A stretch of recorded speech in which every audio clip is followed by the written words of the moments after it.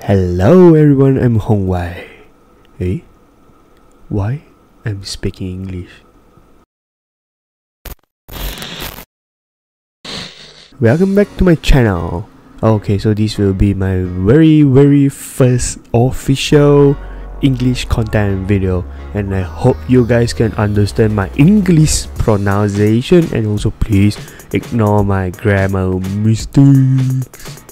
Okay, so for the past weekend, it is the Bushiroad SpringFest 2019, and there is a CardFight Vanguard Premium on Saturday, and also CardFight Vanguard Standard format on Sunday, and both formats is running in team because it is a team league, as you guys know. And also I've participated in both formats with Dark Irregulars in Premium Standard format, and also Neon Nectar in Standard format. So in Premium, my team have scored 3-2 in 5 Swiss and unable to get up to top 8, and in Standard my team scored 7-1, which is 5 Swiss full win, and also top 8, top 4 and finals.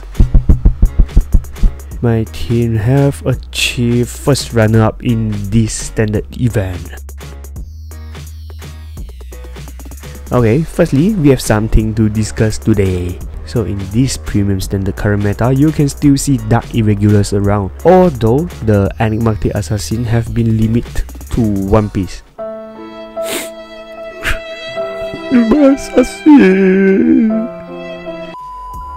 If I'm not wrong, this is the first regional championship right after the latest restriction list.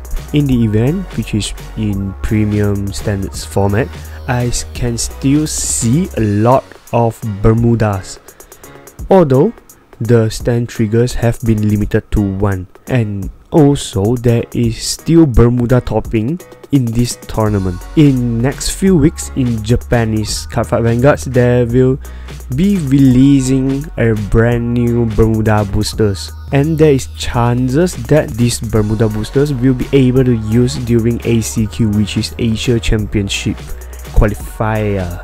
So you guys have to be well prepared for phasing or using the deck. On the other hand, in the standard format, it is still filled up with a lot of ninjas, which is Murakumo and also OTT Oracle Team Tank, but I have not much comment for standard format. Okay, and now is the most interesting part, which I found 2 decks that is unexpected but topping in this event. I will be starting with the premium deck first. Is a Pure Moon Hari deck. Okay, so this Pure Moon Hari deck in premium format is piloted by the champion team members, William from Singapore.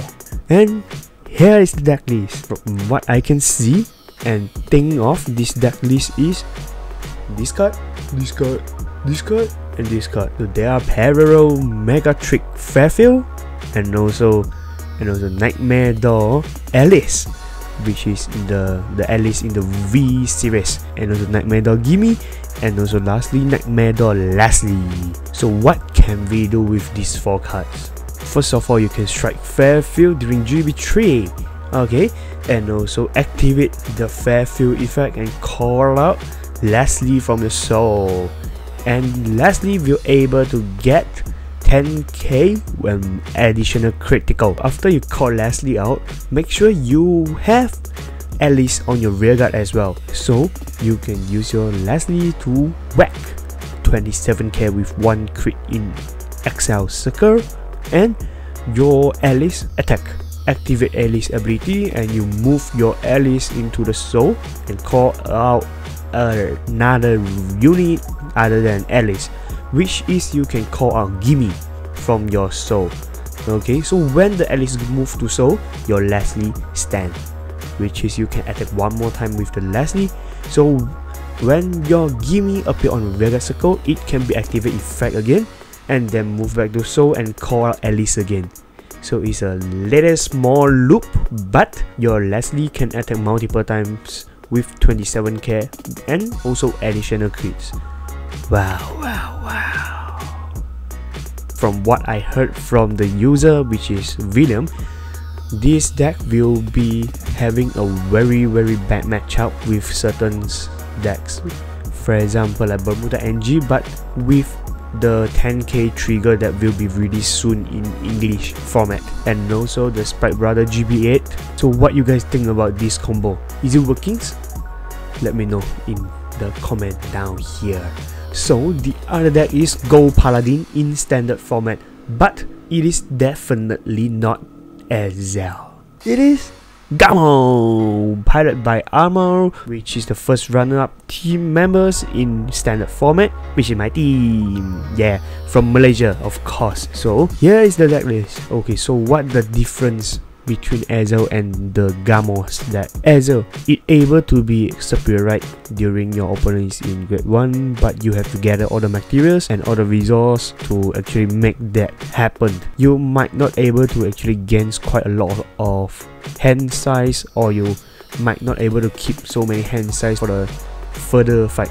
Okay, the difference between Ezel and also Gamo is their hand size. For Ezel, mostly we will be have a lot of resources in order to get to make the superior right during opponents grade 1 or grade 2 happens, in order to rush them with the Raven, crit and also guard restrictions. But for Gamo, you're able to fill up the field very fast, and also you will not be actually require too much of resource. All the resources able to be propped up, so you can be having a full field with a guardable hand size. This is the difference. Although Gamo do not have the burst power, but it's still able to make quite a number of multiple attacks compared to Ezel. Ezel able to superior right in the very early game, but the hand size might not be able to guard for certain decks.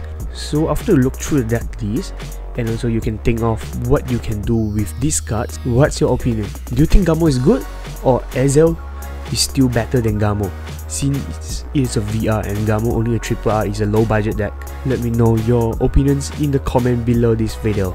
That's all for today. I hope you guys enjoy my video and understand what I'm talking about. I'm sorry for my bad English. If you like my video, can you help me to like, share and subscribe? And I will be coming up with more English content with some smoother speakings in English. Thank you for watching. See you in my next video. Bye bye.